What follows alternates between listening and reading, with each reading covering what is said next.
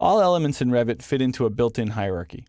The purpose of this lesson is to simply expose you to the high-level concepts and give you a better understanding of how elements in the system fit into a larger framework. So if you imagine the hierarchy of Revit being an overall framework and branching off into two main branches, on one branch you would have model elements, and on the other branch you would have annotation. And this is sort of the most fundamental split of Revit elements in the system. Model elements represent anything that's real. So if you can imagine that you can actually put your hand on it and touch it when the building is built, anything like these walls or these windows or these doors or the stairs or the railings, those are model elements. They represent real things that we can actually physically touch. On the other side of the spectrum, we have annotative elements. Things like these wall tags, these door tags, these room tags, these dimensions. Those things are not real. They're not actually painted on the floor when the building is built. Nobody builds those things, but they're used on drawings and in our communication to convey design intent, to convey materials, to convey a variety of other things, but they're explanatory information. Those items in Revit only occur in the view in which they are drawn. Model elements, on the other hand, show all the time in all views. This is a fundamental split or a fundamental difference in the behavior of these two elements. We saw in the Many Views movie that if you make a change in one view, it immediately applies in all views, and that's the behavior that you would expect to see with model elements. But annotation, on the other hand, gets applied view by view by view. So, for example, if I were to take this level 1 floor plan and duplicate it, you would see that I would get an exact copy of all the geometry on this floor plan. However, I would not get any of the annotation. I wouldn't get any of those tags or any of those dimensions. Now, that's not to say that if I needed that information on this view that I have to start all over again. We certainly could go in and select something that we wanted to share between the views and copy it and paste it to the other view if that was appropriate.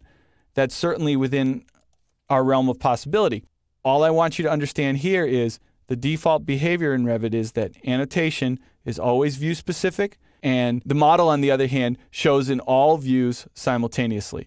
And we saw plenty of examples of that in the previous movie. The next concept that I'd like to share with you is the overall hierarchy of the elements themselves. It branches down into a 4-stepped hierarchy. At the top level of the hierarchy, we have categories. Now, categories is a fixed list of items that are defined by the Revit software that they group overall objects into. Things like walls and doors and floors and text and dimensions. These are all broad categories that Revit manages and maintains. Beneath that, we have family. Now, we can have sometimes one family, sometimes many families.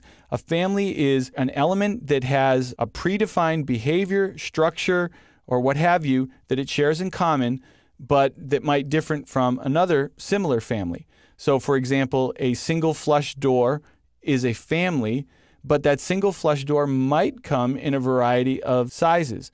Those sizes would be the next tier down in the hierarchy called types. Any variations of a family would be saved and defined as types. And then finally, the individual instances that we can click on in the model, those are our instances.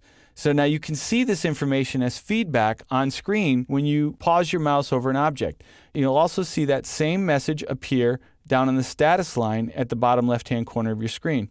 So you can see here, the item I have highlighted is a wall, and it says walls is the category, and then there's a colon separator, basic wall is the family, and another colon separator, and then interior 4 7/8 inch partition 1 hour. That's the type. The wall that I could actually click on and select, that's the instance. So again, here's a door. Doors is the category. Single flush is the family. 36 by 84 is the type. And this is the instance. So get in the habit of looking for those messages when you pause over things on screen, because that feedback can really be helpful to help you know that you're selecting the right element, or to give you some feedback as to what family an item belongs to or what type it belongs to, and so on.